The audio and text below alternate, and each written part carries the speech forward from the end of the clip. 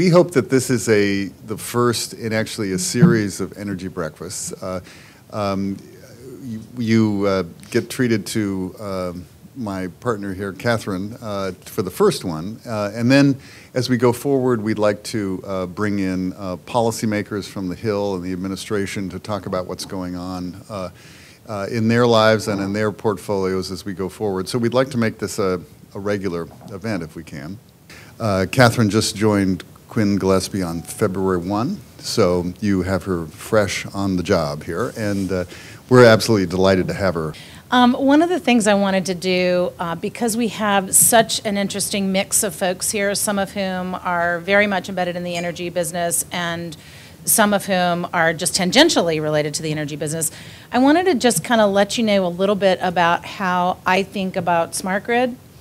It's for some people it's mushy, that they have some concept, not really sure what they think it is, and that's okay because it is kind of mushy. I mean, there are things that structurally and physically work in a certain way, and they're not changing. Okay, so this is like your power grid. It's linear, and this is because of the laws of physics. We have power plants that produce energy no matter what they, where the energy comes from, transmission lines, substations, lower voltage lines, transformers, and then to homes and businesses. And until we invent wireless electricity, which as far as I know is only limited to lightning, this is going to be what our system looks like. Now the issue is that our system has not had a chance to evolve much. It hasn't really caught up with the digital age yet, and that's what we need to do, and we're a little bit behind on that.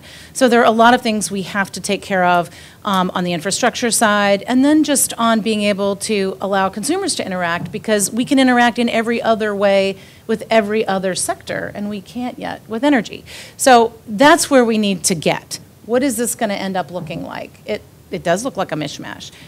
What this means is, in a smarter grid, you have communication from power plant to the home and back again. And everybody on that grid is able to make choices. Everybody has a decision-making ability. Everybody is able to decide how they want to view and use energy based on what their drivers are. And people's drivers aren't always cost. It could be because they want to be green. It could be because they like gadgets. It could be for any number of reasons. It could be because they want to be more efficient and have better reliability. Some of the issues that we have to look at on public policy are things like data privacy.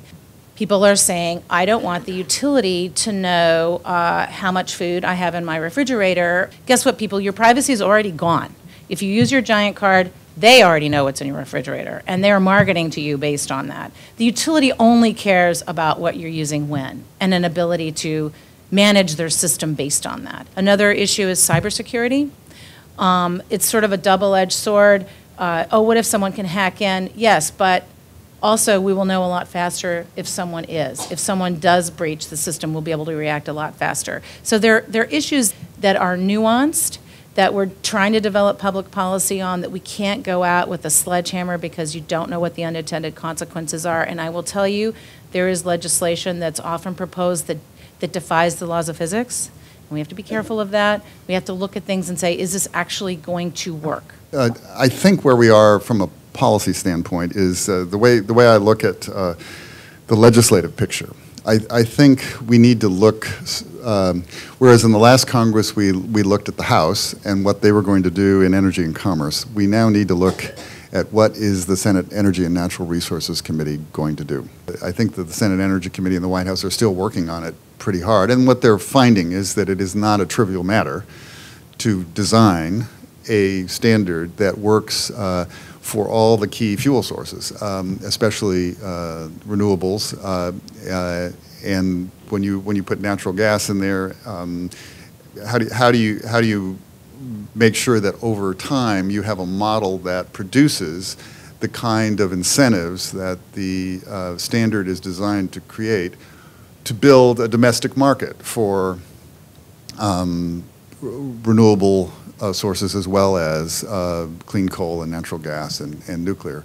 So I think that one is actually probably, to the extent it becomes part of the puzzle, it'll be the last piece in place. This is going to take months to work to work through. So we're at the beginning of a road. It's a long one, but a path that you can actually see come to some fruition. I think the President was very clear in the State of the Union that energy is one of his very top priorities.